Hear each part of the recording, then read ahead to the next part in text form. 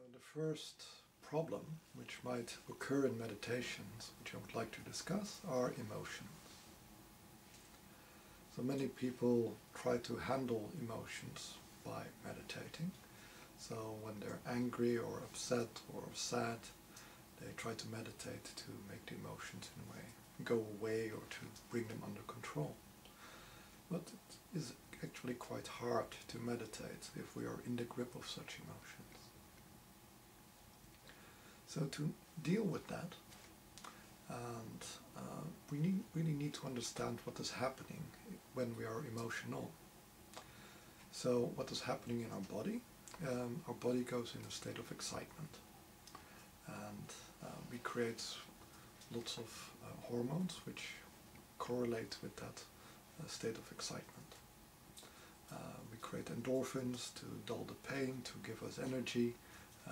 We create lots of adrenaline also to give us kind of a higher muscle tension, because ultimately, as a survival tool, emotions are there to give us power, to give us strength, to give us resolve, and the body goes along with it. So often emotion is in some way a stress signal. And it can be a pleasurable stress, like being in love, for instance, or being excited about something.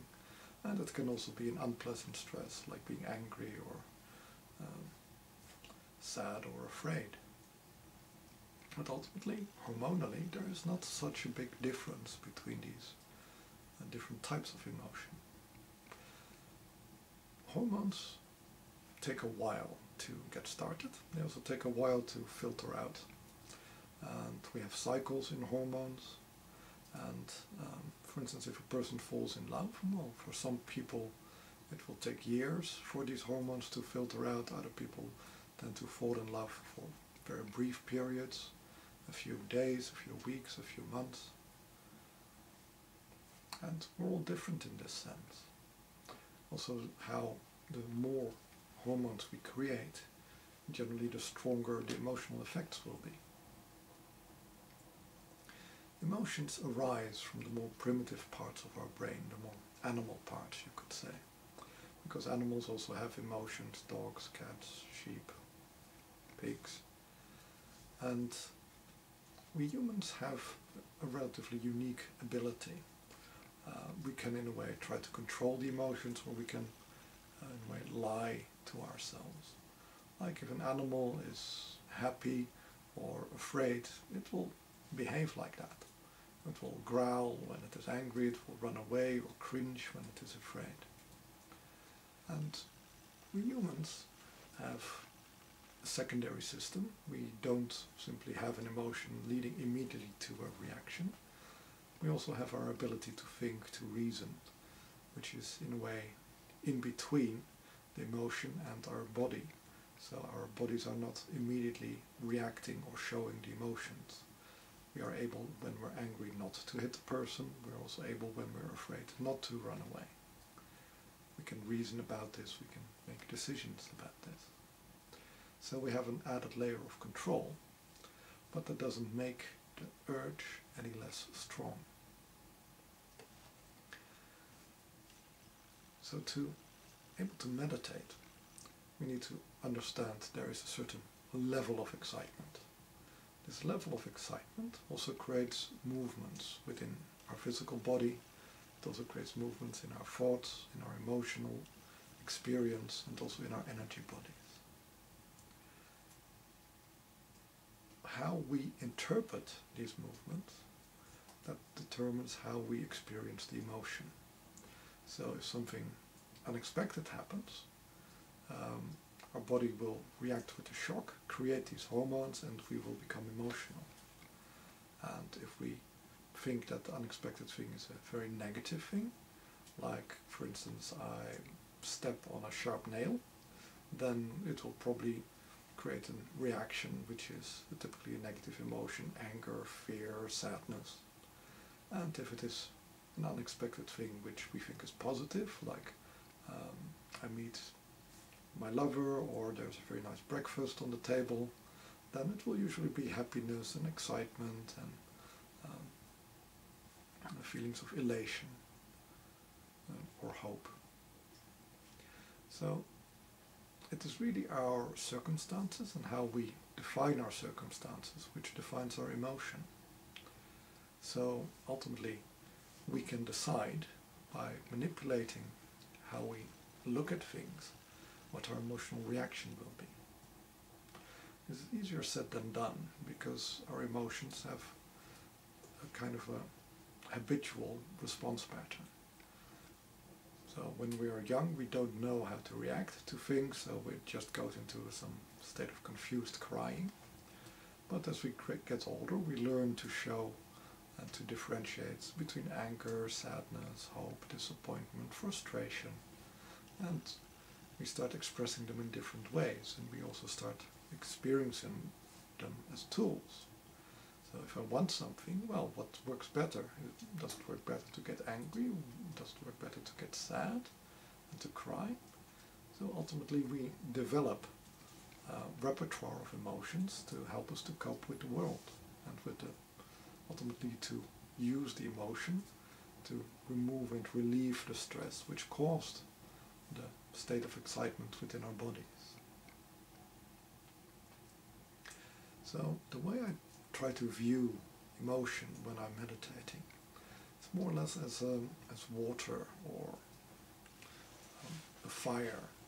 It is something which has definite power, it has a presence, but it doesn't really have a fixed shape. It can be molded, it can be guided to a different place within my body, within my being, and by moving it to a different location it will also have a different effect. So what generally happens is that energy starts to rise from the lower parts of our being, where our power is, into higher parts of our being when we're emotional. So a lot of our abilities and power gets awakened and becomes accessible to our consciousness. So what happens if these things reach our consciousness is that our consciousness can become a little bit flooded. We become a little bit dizzy and disoriented by all these rising powers and rising energies. So one of the first things to do if you notice that you're very emotional in a meditation is try to contain the emotions a little bit more. It's okay for them to rise up to the level of the heart, but it's not okay to let them go over your head. So try to feel the emotions in the lower part of your body and in your heart, but try to also allow them to go down, because ultimately an emotion is a lower vibration. And lower vibrations should also stay in the parts of our energy body which can deal with those lower vibrations, which can contain them and which can guide them. And our higher chakras are simply not suitable for that. So we cannot really work with emotions by bringing them up to these higher chakras and trying to transform them by the mere act of thought or reasoning. But they can be our allies. So these emotions which come up, they try to associate with certain thought patterns of like, oh, I hate you or I love you. But ultimately, we should not allow the lower energies, the lower vibrations, to dictate to the higher vibrations. It should be the other way around. So ultimately, we should begin a meditation with an intention like, gosh, I'm very emotional, I'm very upset, but how would I like to feel? Would I like to feel relaxed or elated or energized, or maybe I would enjoy feeling my sadness and go deeper into that, or to realize my fear and to let it out, not to hide it, not to repress it all the time. So it's also possible to just allow things which are negative or experiences negative to exist. Because we don't have to fear negative emotions if we're no longer controlled by them, if we're no longer swamped by them.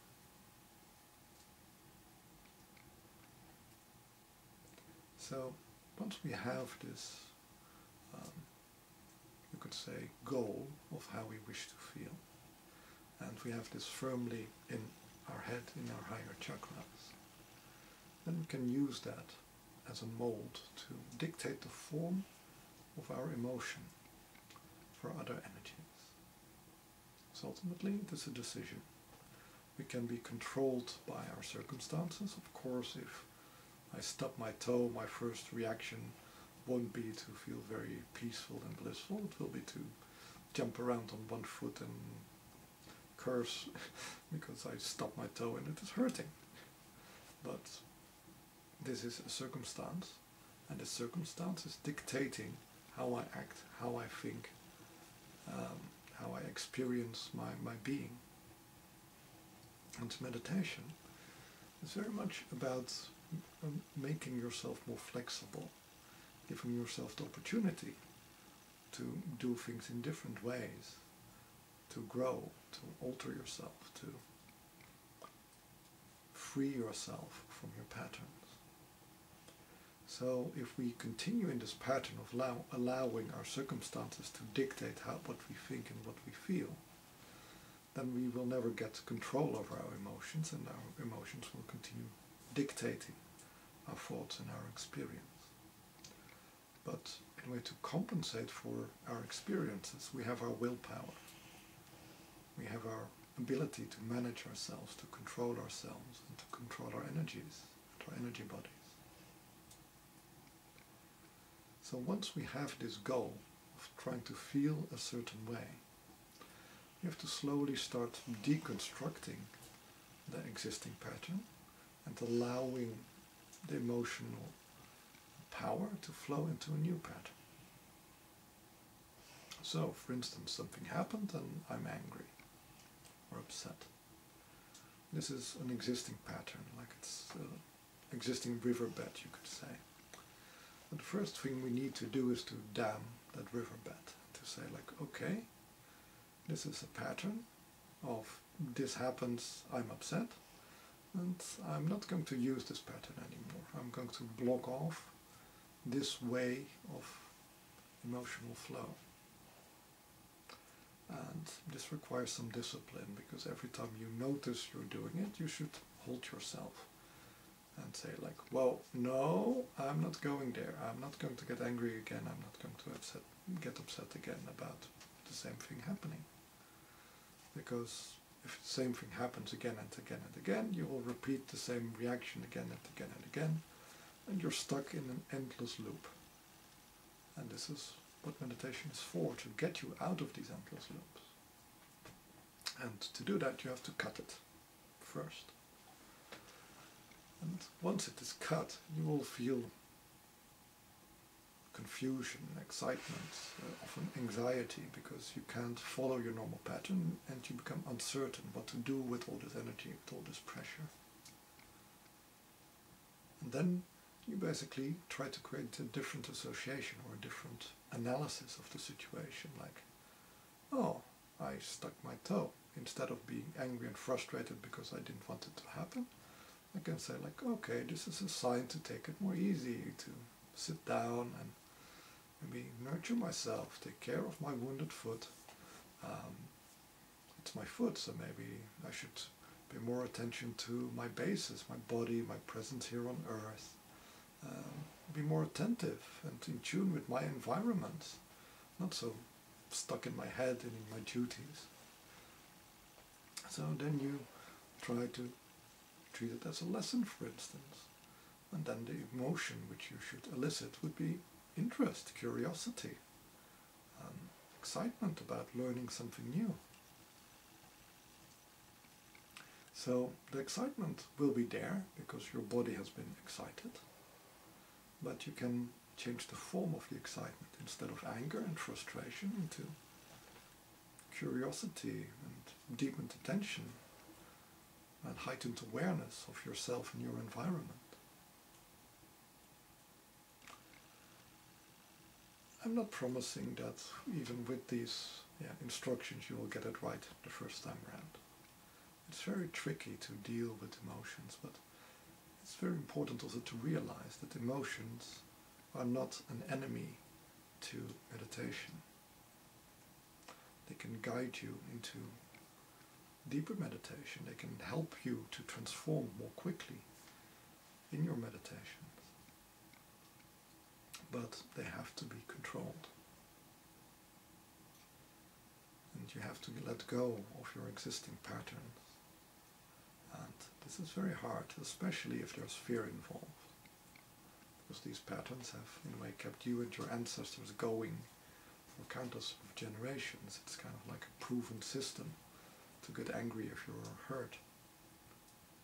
But we have evolved. We are no longer animals, and therefore we also have the ability, but also the responsibility to be more than an animal. Not just to allow the emotion to dictate our actions and thoughts, but to use these higher centers and to keep them clear and pure and unobscured.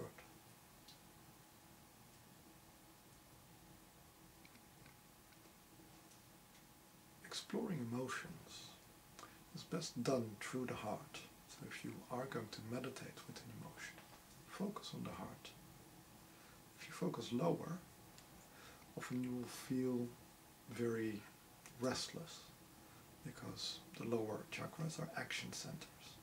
So they will try to drive you into doing something, into moving, into shifting your position, into rapid breathing.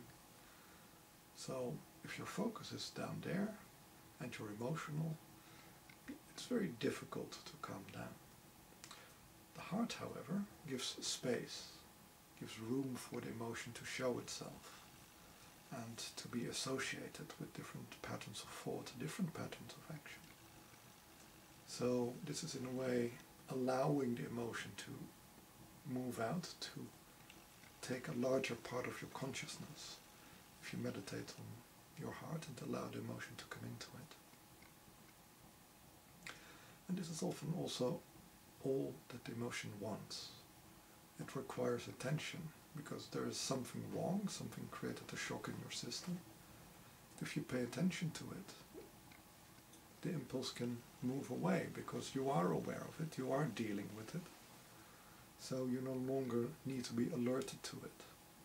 So all these signals you're getting from your body in the form of emotions and maybe other pains and stresses can be relieved by bringing them to the heart and allowing the heart to connect to them, to experience them.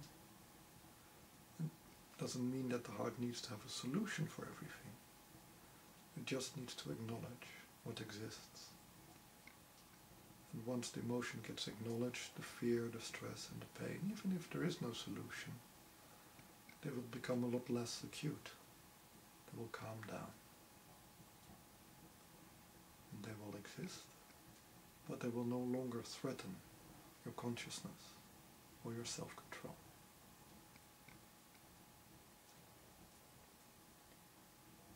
I hope this will help.